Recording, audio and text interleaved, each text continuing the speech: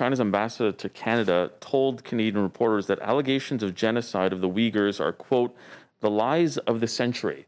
What do you make of that? We have and will continue to take very seriously the very credible reports of human rights abuses in Xinjiang, in China, perpetrated against the Uyghurs by the Chinese state.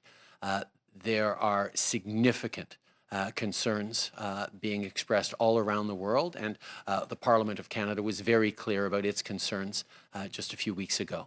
We have committed to work with our allies internationally on both getting clear answers and holding to account those responsible with possible consequences that the world can bring forward. But this is something that is much better done on a multilateral basis. Over the past many years, including a couple of occasions directly to Chinese leadership, we have expressed our deep concern for the situation facing the Uyghurs, and we will continue to do that alongside our allies to make sure that we are actually having an impact on what's happening to that community.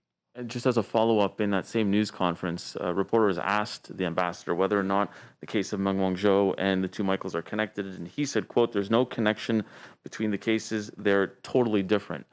Do you agree with that? No. It is obvious that the two Michaels were arrested on trumped-up national security charges days after we fulfilled our extradition treaty responsibilities towards our ally, the United States. Chinese officials at the time were very clear that they absolutely were connected as a frame, and nothing the ambassador can say now will dissuade me from understanding that that is indeed the case.